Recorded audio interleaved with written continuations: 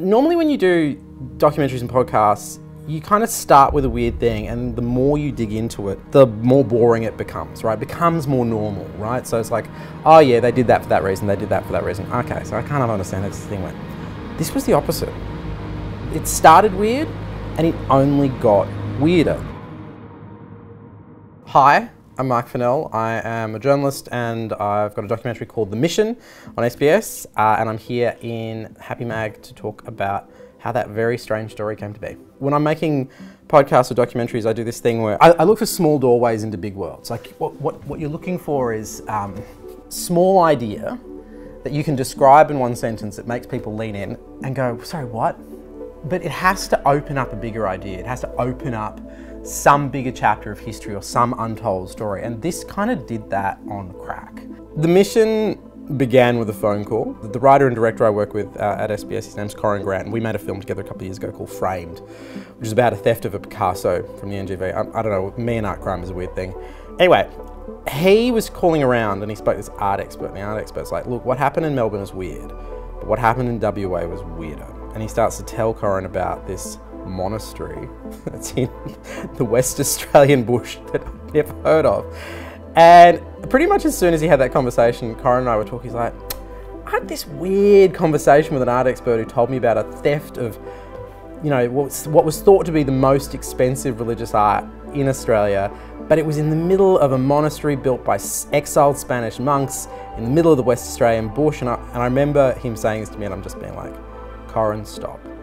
That's what it is. We need to make a film about that. So The Mission is it's a three-part, 1-hour documentary series that's airing on SBS on the 24th of October. And it's about, in the mid-1980s, two not very good criminals broke into a Spanish monastery that is in the middle of the West Australian bush that was built by exiled Spanish monks.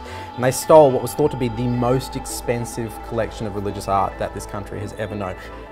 The thing is what they plan to do with it and how badly that goes.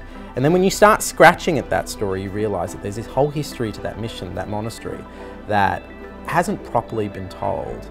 And it's layer upon layer of crime, and that's what The Mission is.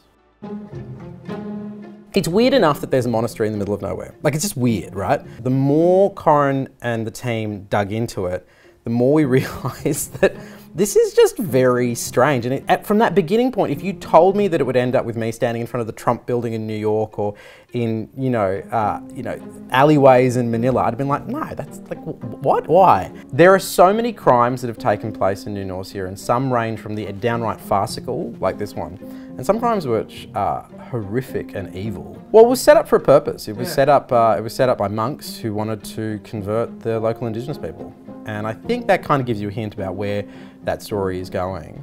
Some people have incredibly negative experiences, quite understandably, but some people still go, oh, it's a beautiful tourist attraction. You know, when things become tourist attractions, sort of history flattens around them. They become sort of simple and polite, and actually the history of that place is not polite. It's pretty nasty. And I guess part of the goal of a series like The Mission is to not pretend like those things ever balance each other or cancel each other. They simply coexist. And that's kind of the story of Australia, right? Like, we have a lot of stories laying on top of each other. And whenever somebody points out something bad about history in this country, there's a certain kind of person whose first resort is to go, yeah, but there's good things too. I'm like, that's true. But those things don't cancel each other out. They don't balance each other out. They simply coexist. There's Australia's Indigenous history, there's Australia's white history, then there's layers of immigration, like us, like, you know. So, sorry, there's room full of brown people, that's what us means. You know, like, we've all come here from different places, right? And so, those stories, you know, there's not a most important version of that story. They do coexist and they do overlap. And actually, one of the challenges of just Australia writ large is how do we sew those things together in a way that feels like there's a story here? Do we know what happened to the art? Yep. And that yeah, okay. So let's go one step back. Okay. Very valuable art has ended up in a monastery in the bush in Western Australia. An amateur heist occurs where they're cut out of the frames. Yeah. Do we now, by the end of it, do we know I love watching you do this.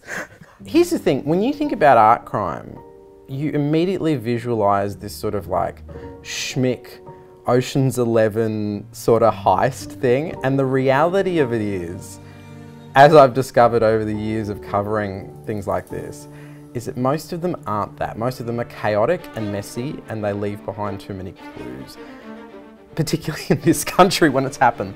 And so I think a lot of this is about puncturing some of the suaveness of what people think of when they think of art crime. There's no question that what was done was valuable and like dramatic, like there's no questioning that. But it was not this clean cut Ocean's 11 style thing. It was a mess. Well, look, Mark, thanks so much for coming into Happy and telling us about your new show. Can't wait to see it. Yeah. Thank you for having me. Thank you for having me at Happy Mag. It's nice to be here. And I want to steal these lights. In fact, I may steal these lights. Sure. Cool.